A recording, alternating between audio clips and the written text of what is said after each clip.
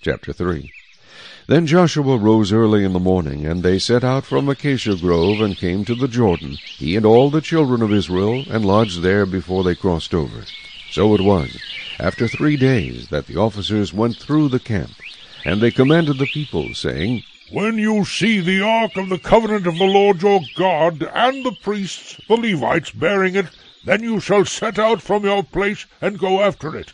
Yet there shall be a space between you and it, about 2,000 cubits by measure. Do not come near it, that you may know the way by which you must go, for you have not passed this way before. And Joshua said to the people, Sanctify yourselves, for tomorrow the Lord will do wonders among you. Then Joshua spoke to the priests, saying, Take up the ark of the covenant, and cross over before the people. So they took up the ark of the covenant, and went before the people. And the Lord said to Joshua, This day I will begin to exalt you in the sight of all Israel, that they may know that, as I was with Moses, so I will be with you. You shall command the priests who bear the ark of the covenant, saying, When you have come to the edge of the water of the Jordan, you shall stand in the Jordan. So Joshua said to the children of Israel, Come here, and hear the words of the Lord your God.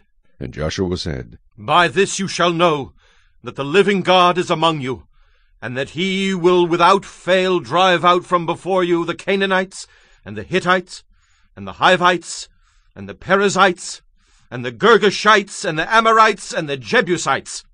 Behold, the ark of the covenant of the Lord of all the earth is crossing over before you into the Jordan.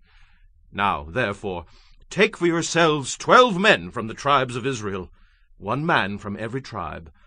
And it shall come to pass, as soon as the soles of the feet of the priests who bear the ark of the Lord of all the earth, shall rest in the waters of the Jordan, that the waters of the Jordan shall be cut off, the waters that come down from upstream, and they shall stand as a heap.